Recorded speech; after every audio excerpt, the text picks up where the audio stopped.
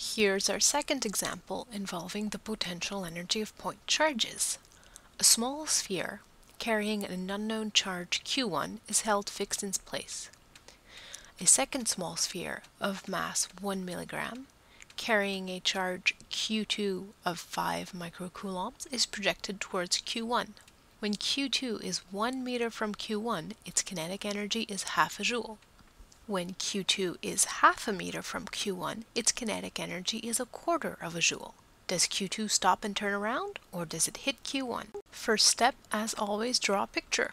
So we'll draw Q2 at point B, going towards Q1, and we'll write down the charges. So Q2 is 5 microcoulomb, and its mass, being 1 milligram, is 10 to the negative 6 kilos.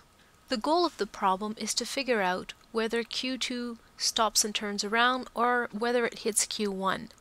We don't really have a lot of information about when Q2 stops and turns around because we don't know where that would happen and we don't know the charge of Q1. We do have a lot of information from A to B, so we're going to try to set up a conservation of energy equation from A to B and see where that leads us.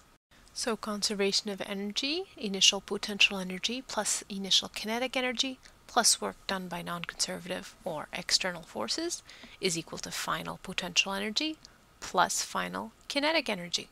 And from A to B, we know almost everything in this equation. The potential energy of two charges is 1 over 4 pi epsilon naught Q1 Q2 over RB at point B. And the potential energy at point A is 1 over 4 pi epsilon naught Q1 Q2 over RA. Q1 is fixed, so the total kinetic energy of the system is always just the kinetic energy of Q2, 0.5 joules at point B, 0.25 joules at point A. The only unknown is Q1, so let's try to solve for it.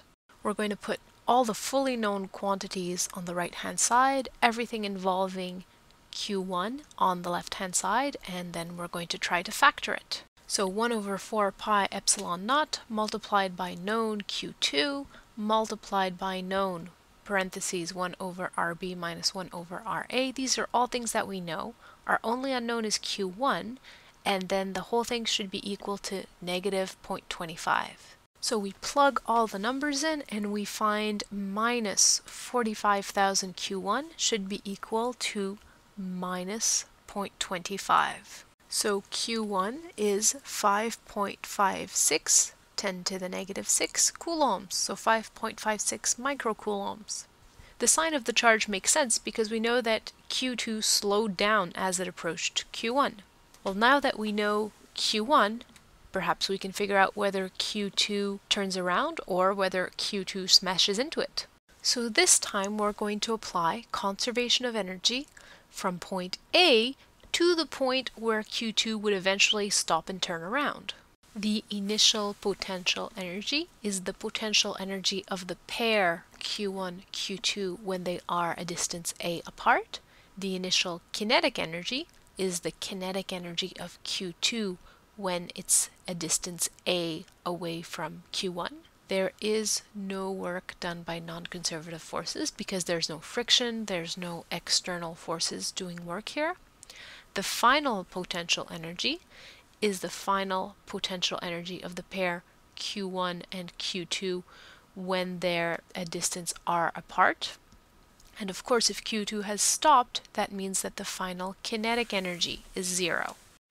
And here we know all the numbers except the distance r between Q1 and Q2 when Q2 has stopped. So let's just plug everything in and solve for r. 0.7504 is equal to 0.2502 over r, meaning that r is 0.333 meters, or 33.3 centimeters. Now, if r had turned out to be a negative number, then we would have known that Q2 does smash into Q1. But this time we do have an answer. Q2 stops and turns around 33.3 centimeters from Q1. All done. Spread the joy of physics.